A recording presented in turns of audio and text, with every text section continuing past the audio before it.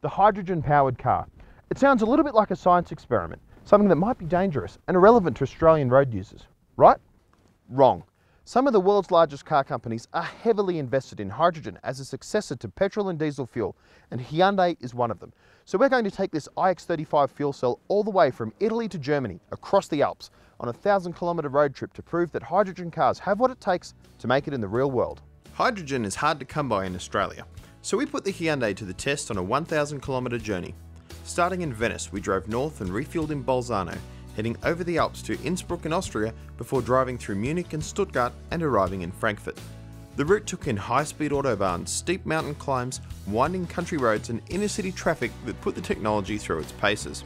Now this looks like a regular SUV, but it works nothing like what you have at home. You fill it up here with hydrogen, pressurised to 700 bar or around 10,000 psi.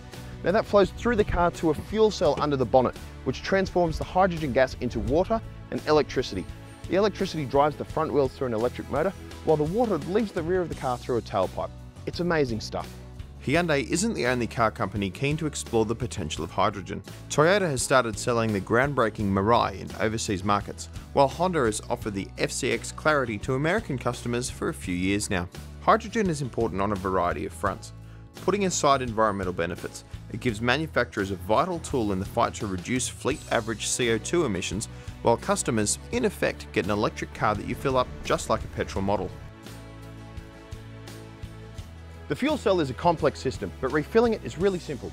You take a connection from the hydrogen station and snap it onto the car. From there, it's pretty much automated.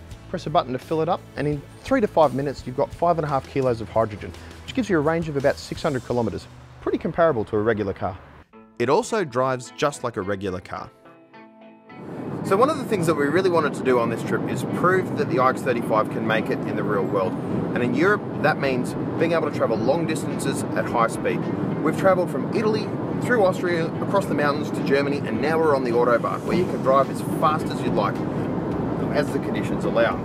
Right now, we are cruising on 175 kilometres an hour, which is absolutely immense for a car of this type. I mean, the straight line performance of the car isn't ultra strong. We've got 100 kilowatts of power and about 300 newton meters of torque, which in a car that weighs around 1.8 tons isn't outstanding. But it's good enough. I mean, in the real world, it's not about being a performance car. You know, you can keep up with traffic, and you know, here we are hooking along the Autobahn at 180 k's an hour. It is absolutely doing the job that you would want from a family SUV. There's no real compromise on the road in how this thing drives. If you look at the iX35 fuel cell, not as an SUV but as a method of propulsion, it is super impressive. You know, we're getting around 450 k's out of a tank while going pretty fast, and you can go much further than that, 600 k's or even more if you're pretty careful with it. The concept is there. You know, this is something that works, and it's very early stages too. This is Hyundai's first crack at a production car with a fuel cell drivetrain. There's much more to come, and I think the next generation car that we see in 2018 could be pretty special. That said, the iX35 wasn't quite perfect. We couldn't carry a spare wheel, and the boot space was smaller due to the tank in the back. It also struggled at high altitudes due to a lack of oxygen needed for the fuel cell process to work properly, and there were inconsistencies between the 3 models that Hyundai took on this trip. One felt absolutely gutless, though the other 2 had enough pep. Now those points could be attributed to the fact that our cars were pre-production models, but the technology has larger hurdles to overcome.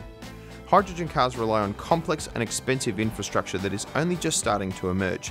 It's certainly not as simple as plugging an electric car into a wall. The other issue is that the fuel is usually sourced by refining natural gas, a process that emits large amounts of CO2 into the atmosphere. That gas, in America at least, is often sourced through fracking, a process that has environmental issues all of its own. It's possible to produce clean hydrogen, but the costs involved aren't practical for normal road users. The technology has a long way to go, but as for our 1,000-kilometre test across Europe, I have to say that the car has performed quite well. So here we are in Frankfurt, having driven 1,000 kilometres across Europe in the iX35 fuel cell. And while there's no doubt that it's an immense technical achievement, what makes it really special is that it's just like a regular car. You fill it up, you drive it 600 kilometres, and then you fill it up again at the end of the day. What makes this car special is that it reduces our dependence on fossil fuels, emitting only water vapour from its exhaust pipe. That's what makes it special.